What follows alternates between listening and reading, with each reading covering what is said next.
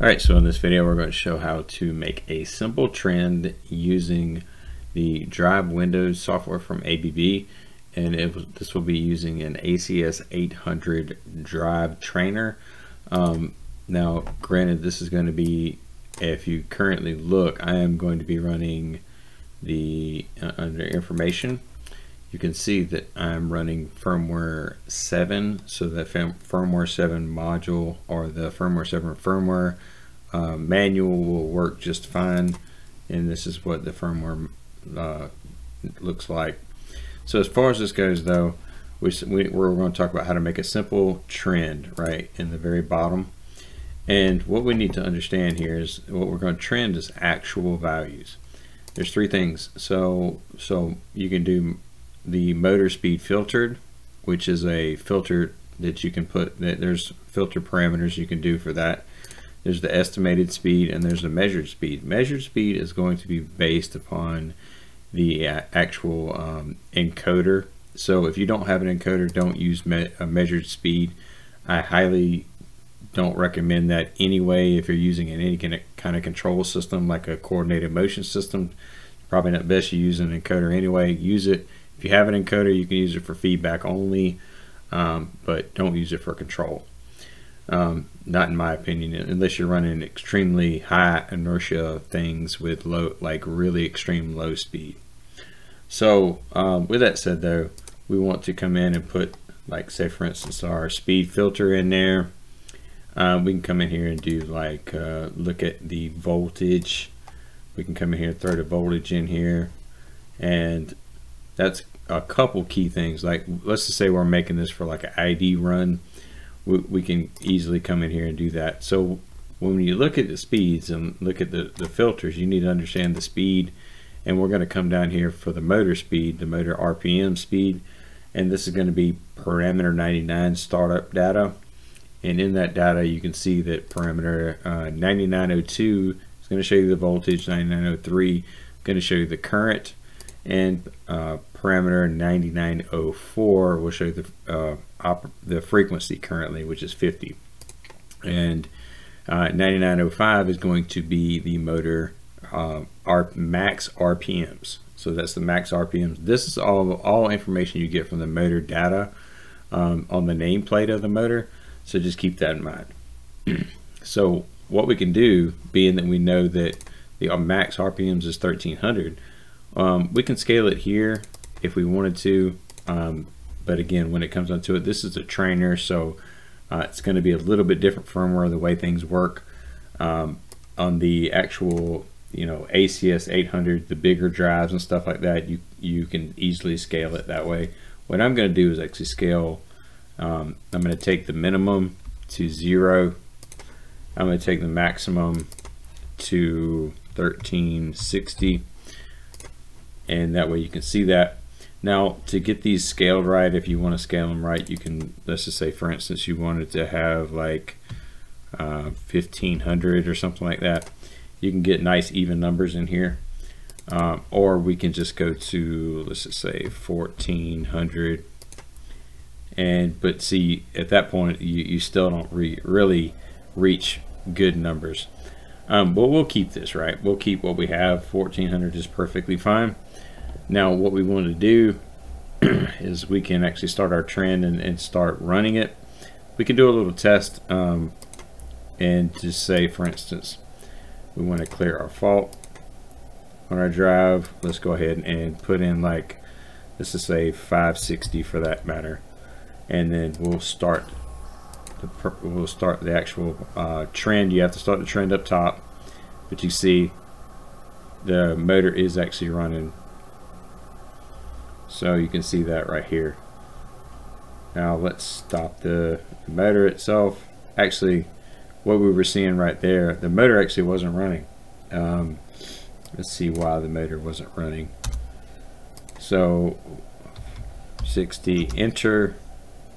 Now we have it entered in. What we're seeing up here is the actual DC voltage. So we'll come in here and we'll start the drive running, and now you can see it ramping up. So you can see the red is the RPMs, and currently the DC is the black, so that's the DC voltage. So we can make sure we have the right voltage in there. Now what I do want to show too is I want to show a ID run. Like say for instance you want to trend an ID run, so we'll come in here and actually do that. We'll show that right here. Couple things you need to know about an ID run. I'm going to go ahead and clear the trend right here. With an ID run, let's just say we come over here, and this ID runs are done in DTCs and really need to be done for DTC when you change a motor. Anytime you change a motor, or anytime you're doing drive commissioning, or anytime you're doing motor commissioning, that you need to do ID runs. Now ABB does say that you can get by with one standard run. I say that you need to do at least 3, and those have to be uncoupled. So with that said, you go into ID run, and I'll show you real quick that there in the current firmware that I have, it says no ID run, or it says standard or reduced or current calculated. You will see on depending upon what firmware you're running on different drives. Bigger drives will have standard, reduced, and standstill. Standstill is never to be used, honestly, in my opinion. Always you can run reduced, but that's gonna, again, and you have that run, you run it coupled like that, and that's on rare instances. I highly recommend you always do standard, where you uncouple every time, to uncouple the drive from the load that it will be driven, right? So I always want to do standard. Now it will not take, being that we're not, so keep in mind you have to be in manual mode for the parameter to take.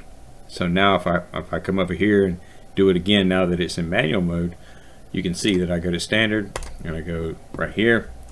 It goes yellow down here. It says it's ready for the ID run. What we want to do is we'll start our ID run. We'll start the actual trend, and what we're going to see is the motor RPMs are not going to. What's happening right now is it's magnetizing the stator. Okay, it's magnetizing, and now it's going to run up to 80% of the drive rating. Okay, so it's going to run up to 80% of the drive rating, run down, run back up, and then run back a couple times. So this is. And this is not a permanent magnet motor. So what's going to happen is, again, this is going to be your standard trend that you see on a non-permanent magnet motor. Now with that said, the trend will look a little bit different on a permanent magnet motor than it does on a non-permanent magnet motor. Now this is a non-permanent magnet motor, so all these should look just the same as what we're showing right here. Okay, so with that said, you can easily see that what the red is the RPMs, and that's what it should do to do an ID run. Now the purpose of an ID run is for the drive to learn the motor attributes, and that does imply how long that will take. It will take based upon how long your cable is, how big your motor is, and all the attributes of that. This was a very quick test, and this was a very like, generally speaking, it will be anywhere from 1 minute to about 5 minutes to do an ID run on a bigger motor or in a long cable set. This is a very short cable set. Obviously it's just a trainer, so the cable's probably less than 3 foot. With that said though, this is the trend that you will see, and again, like I said, we do 3 of them.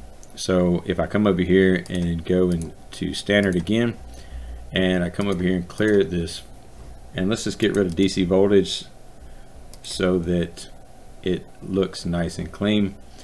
And again, we'll start the ID run. It's gonna magnetize the stator and get everything ready, and then it's gonna shoot up to its 80% of its rated range. So now it will take off in RPMs. And then you can see that. Okay, so again, it's going to run up to 80% of its natural RPMs that you have listed inside the drive parameters, which is, again, should match your actual motor. So in the case of what we're doing, this is always to match the what the motor nameplate says. So if the RPMs on the motor nameplate differ, if it's like 1194 or something like that, then you put in 1194, right? And that needs to be into your drive parameters. But in our case, this is a 1360 motor, so that's what we're going to see. That's what we're going to actually we're going to see 80% of that. But with that said, that's basically how to set up a trend if you want to see how the ID run. Now, why would you do this? For me personally, I like to take screen captures every time I do an ID run. Every time we replace a motor, I do 3 ID runs. I make a simple little Word document of how each one did, and then afterwards you can do like you can run different speed, like speed steps and stuff like that. Like you can run it up to whatever the voltage is, or whatever the RPMs you want to run, and then step it up to see how the tuning is. Generally you do that on a tuning stage instead of a ID run, but again, I'm a big component of doing 3 ID runs. The reason is for that is because basically the first ID run is a cold, the windings are cold. The second ID run, the windings are hotter. This third ID runs, the windings are at their going to be, or they're going to be close to their normal operating range. So you're going to get a different resistance reading, and that's going to change your motor model. The motor model is made with the ID run, and this is what they call the ID run is the inner loop, right? So it's not the outer loop. The outer loop is the KPES and the TIS, and that's done basically in your control. So that's the KPS and the TIS. That's not what we're doing here. What we're doing is the motor model. And again, that's making the drive understand the motor attributes. And you can look at that in your motor model, which is parameter 26. You can see right here, you got your coefficients, you got your zero gain, you got everything you need. You got your resistance right here. You got everything about the motor that is currently in there. Now you don't have to change none of this stuff. You can change all this stuff, but what happens is this gets changed from your ID run. Okay, so there's no need to change this afterwards.